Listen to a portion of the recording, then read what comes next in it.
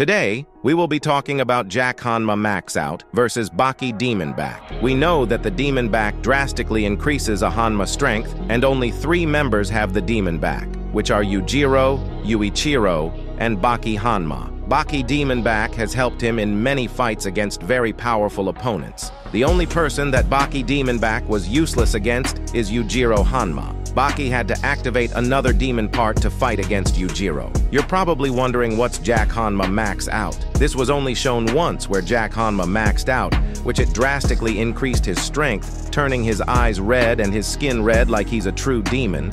But Jack Hanma Max Out has a huge drawback. It makes his body return to his skinny form, and it also doesn't last long enough in a fight. So Baki Demon Back would win due to the fact it doesn't have a drawback and last however long he desires.